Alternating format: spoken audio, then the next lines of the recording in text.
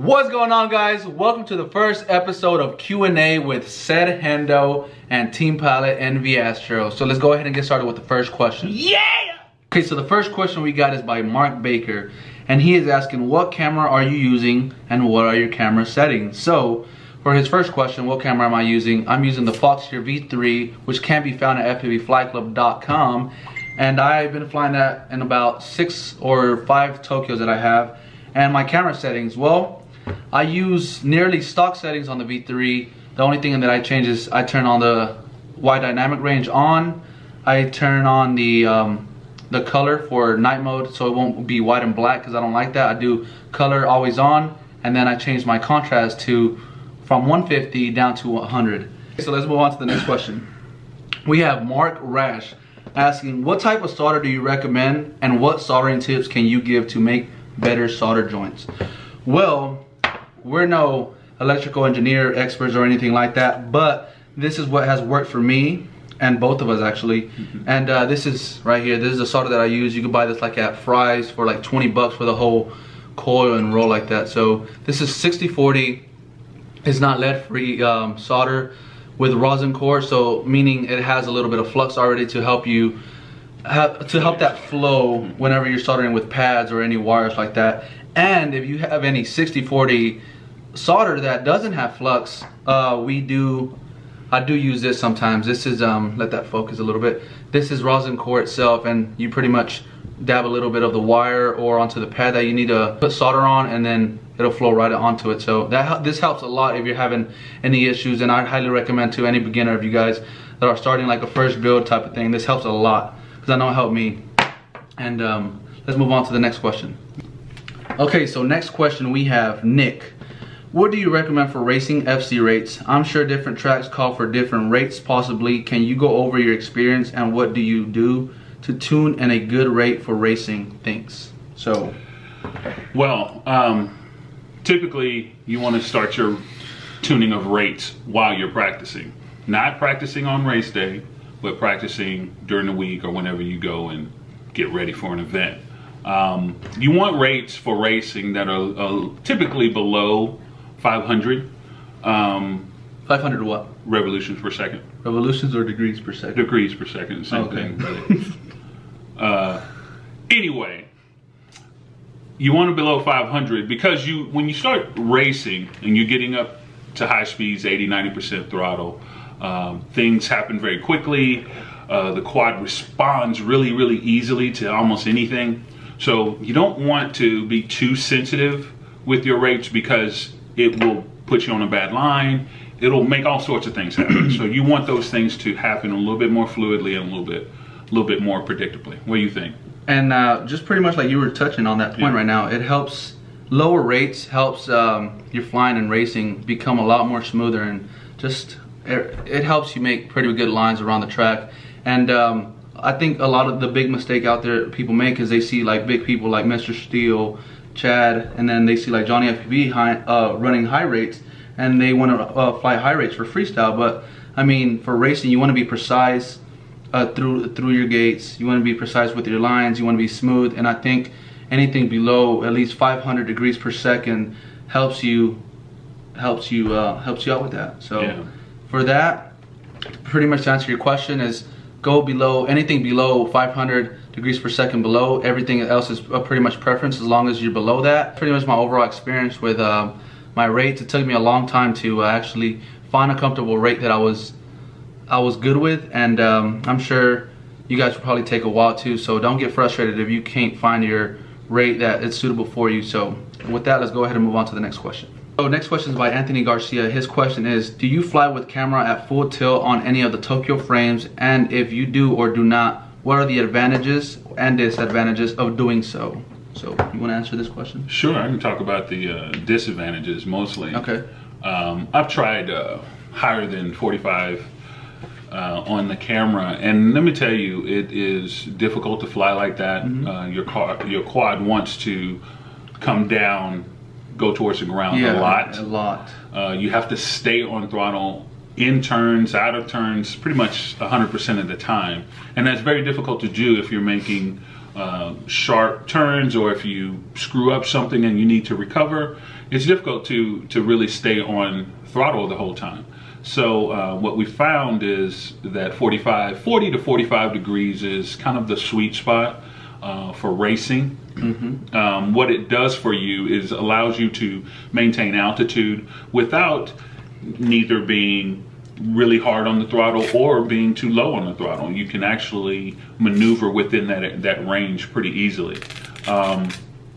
That would be, to me, the only negative is that your quad wants to come to the ground a lot above 45 degrees. Yeah, because believe it or not, I used to fly like at 60-degree camera tilt, but I realized that just wasn't it wasn't good for me because I found I found myself having to switch the angle so often because it wasn't suitable for every track. 60 degrees wasn't. Like if I wanted to fly in a parking garage, indoor, or something where it was a real tight track, 60 degrees was just way too much, and I found myself being on the throttle way too much. And another thing too, whenever you're at 60 degree, you're like about here. So technically your yaw becomes your roll at that point. So whenever you're at 40 degrees, everything is still flying pretty similar. So your yaw is still your yaw, your roll is still your roll. It just depends on how you fly. But when you are at that 60 degree high camera angle, your yaw pretty much becomes your roll, which makes it a lot harder. And another thing why I use 40 or 45 degree camera tilt is because I use a 2.5 millimeter lens. He uses a 1.8, right? Yeah. Which he has a little bit more advantage, but I like the 2.5 stock lens that comes with the Aero V3 because I can pretty much see enough with that 45 degree angle that if I need to slow down, I'll just pitch back on my pitch axis, or if I need to speed up, I'll pitch down. So, and the 2.5 allows me to pretty much see what's in front of me just fine. So, and pretty much I believe that most pilots are rocking anywhere from 2.5 to 1.8 anyway. So it gives you plenty of vertical and also horizontal viewing. So that's great. I mean, there's really no need to run an extremely high pitch on your camera anyway, because literally if I'm at 45 and I wanted to get on it even harder, I could pitch and I'm still seeing exactly what I need to see. And so then same thing when you're slowing down. And same thing when I'm slowing down. So we recommend 40 to 45 degree. And then one good way to find out what degree your camera angle is hook it up to Betaflight, and on the first tab where it shows the little quad moving around, just go ahead and tilt it where your camera lens is pointing forward straight horizontally, and then it will tell you what degrees you're at on your pitch axis. So that's a good way to find out what your camera angle's at. So next question, we have Tracy Thomas asking, any idea when the Stretch X will be available? Well, they're available now, so look down in the description below and grab two of them. I got one right here. Where's yours?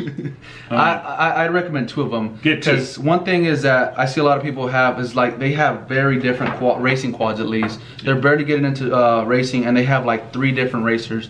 I would at least have 2 of the same exact quad. That way, if you do break like a motor or camera or whatever, you just pick one right up and it pretty much flies exactly the same. So I'd recommend you to get 2 of any frame or any exact setup. That way, whenever you're ready to race, you have exactly 2 builds built exactly the same, and you don't have to adjust for anything. So let's do it. So next 3. So next question we have GI Tech. He's asking a little bit of questions actually.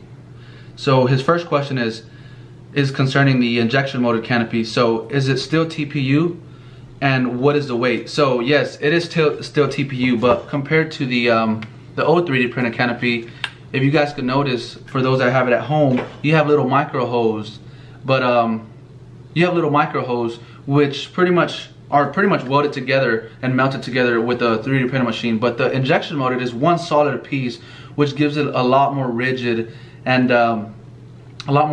solid build, and that way you won't ever have separation of the canopy or anything like that. And then another thing with the injection molded, yes, they are TPU, and the reason we didn't go with a harder polycarbonate plastic is because they didn't have a give. So for example, Lexan, I know he is also asking why didn't we use Lexan versions, because Lexan is a little lighter, and the reason we didn't use that is because I come from the Sharpoo X frame, which had polycarbonate Lexan canopy, and it was hard. But one thing that I found myself with that, since it didn't have any give, it would damage my electronics on hard, real hard impacts, such as my camera and things like that. And one thing that Where's that Sharpoo X, by the way? It's right over there. I'll bring it in a second. Grab Here. So here it is. This is pretty much what I come from. This is the Sharpoo X with the Lexan polycarbonate canopy, and this is hard plastic. Compared to this, it's still TPU. But the thing is, whenever I would crash with this, it would just damage all my electronics inside, even my flight controller at times, and we just didn't like it. So therefore, Mike was prettier anyway.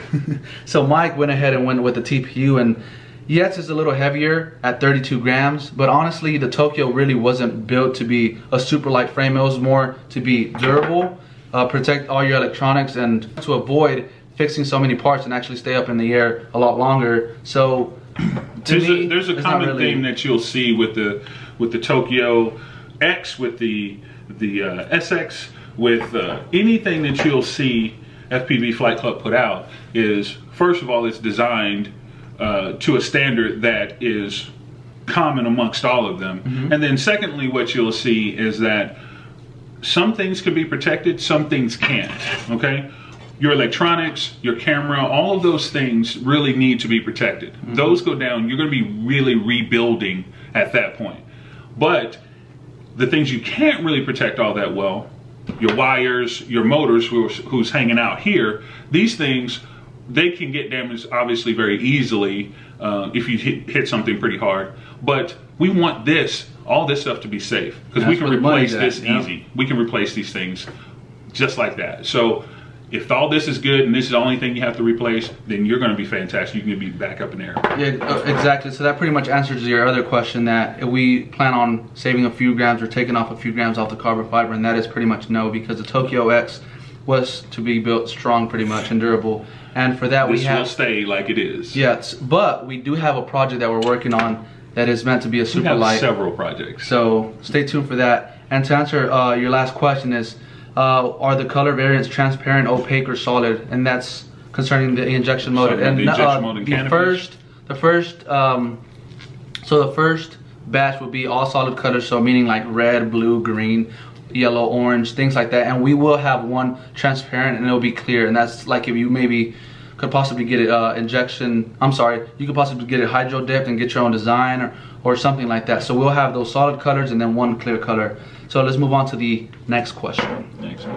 So we have Luke Landry. His setup is Lumineer QAV Stretched X Lumineer 2206 to 2450 kV motors, running KISS FC on the latest firmware stock PIDs with SpeedX 30 amp ESCs and running an R-Line 1500 milliamp battery. And his question is, in forward flight approximately 35 to 40 degrees, no matter what throttle range, doing light to hard turns, my quad wants to pitch forward even more, leaving me looking at the ground most of the time.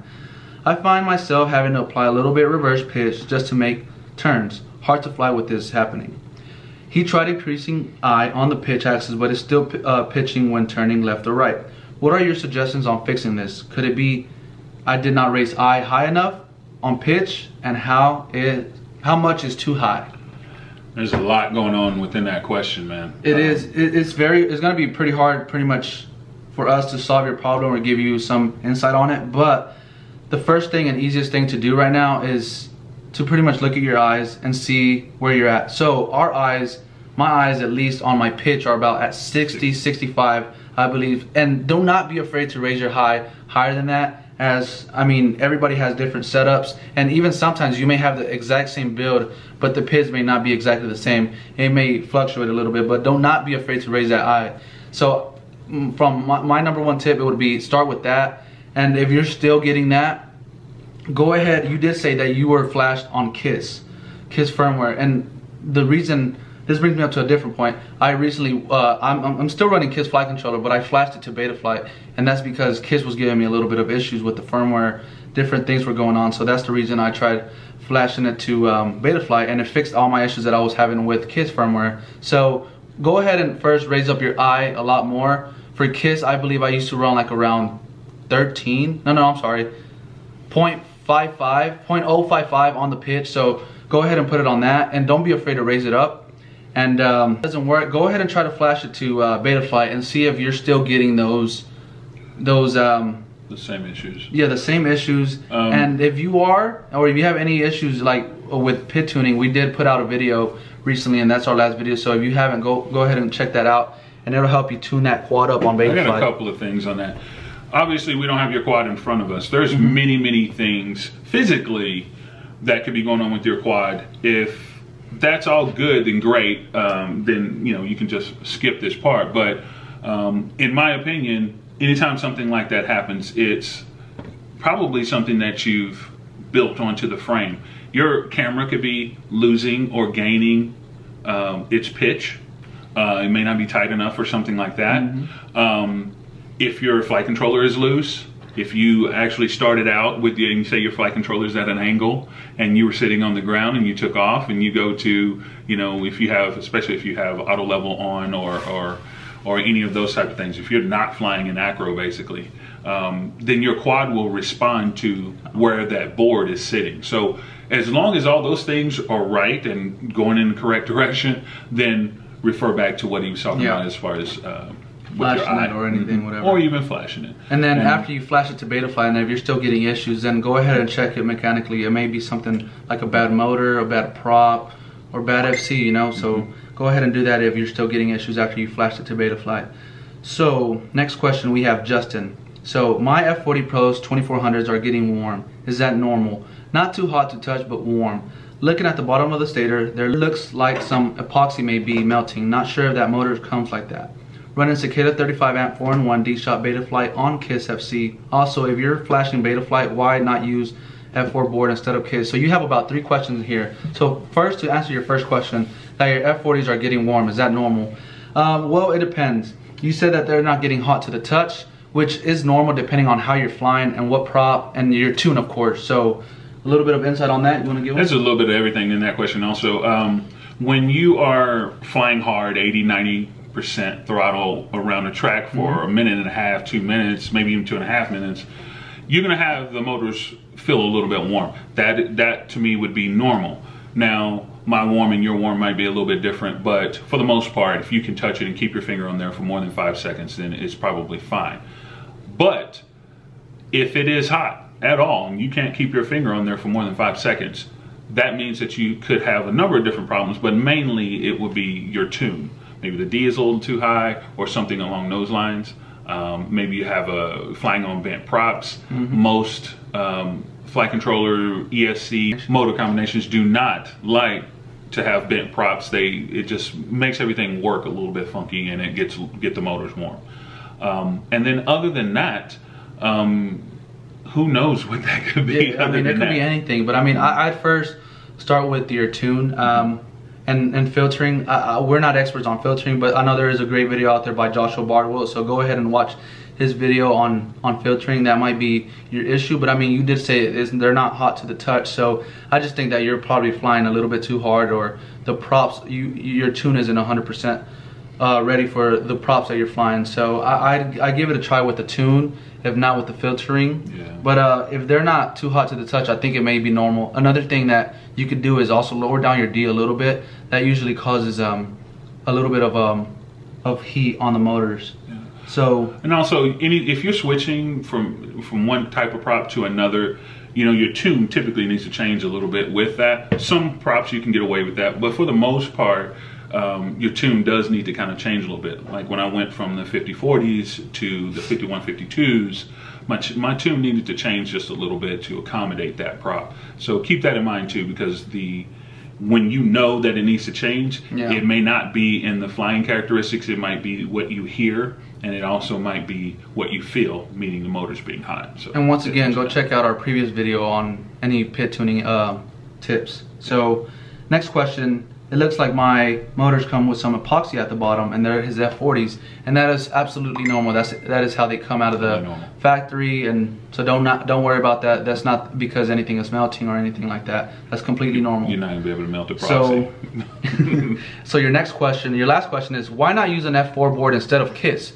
Well, the reason I didn't want to use an F4 board is because honestly, I wasn't having any issues with the KISS flight controller, the hardware itself. The thing that I was having issues with was the firmware, and the reason I confirmed that is because as soon as I switched to Betaflight, it completely fixed all my issues and got rid of every single issue that I was having with Kiss. And now me and him will also be doing a video on exactly how we resolved it and pretty much what the issue was on my channel. So if you'd like to see that, go ahead and subscribe to my channel at MV Astro. There's a couple of other things that we'll talk about in that video also that really prompted us to want to switch to beta on our Kiss boards.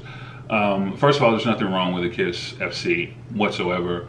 It works well, it does what it needs to do, but if I'm going to change the FC that I'm using, it needs to be for another benefit, for something that is better. F4 is great. I know that they, you know, operate faster and all that good things, but ultimately, the F4 boards that are out right now really don't accommodate the 4-in-1s that I use. So there's really no reason to complicate that either further for myself in my build process to accommodate a board that doesn't really accommodate me and the 4-in-1s. 4-in-1s are very popular. Exactly. That's pretty much everything that we use. I was sick of breaking ESCs that were sticking out on the arms.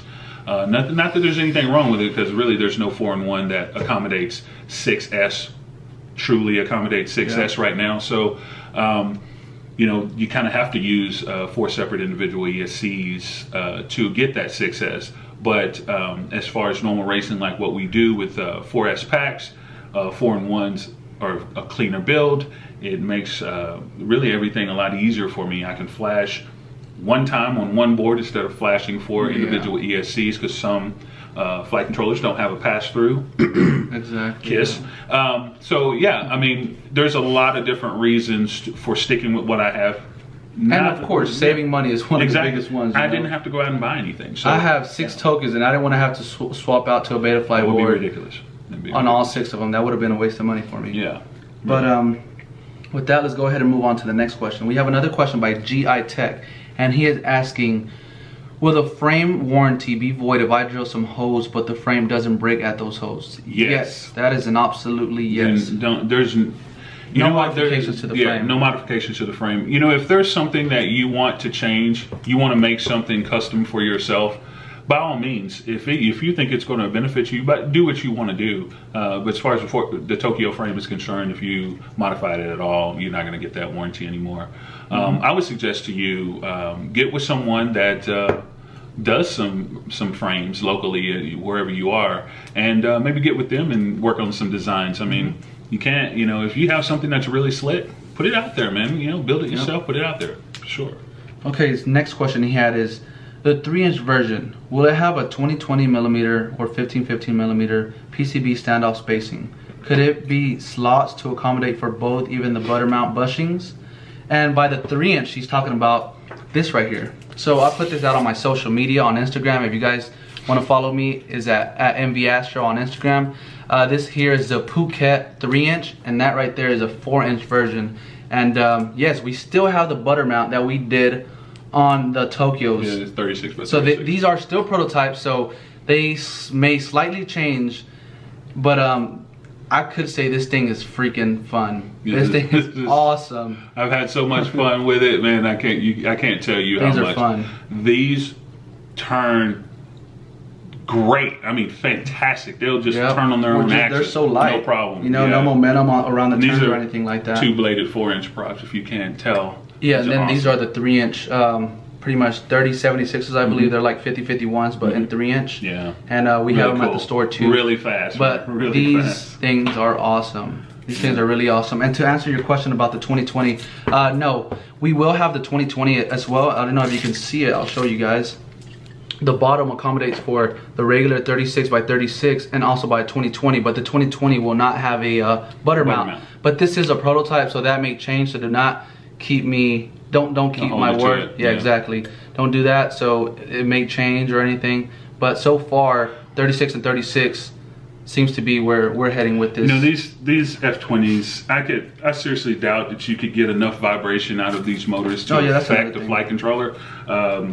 But if you did, maybe you might decide to put some butter mounts on that on the 2020. But I mean, like you said, though, I don't think the F20s will cause enough vibrations to cause those oscillations down at the low end. And for his last question, are you thinking about a 4-inch version of the 3-inch? Well, Yes, we are. We have the Phuket 4-inch version right there. That's it right there. So buddy. yes, we are bringing out a 4-inch version of that, and this is the Phuket Phuket. Yeah. I'm currently the only one that's rocking this right now. So.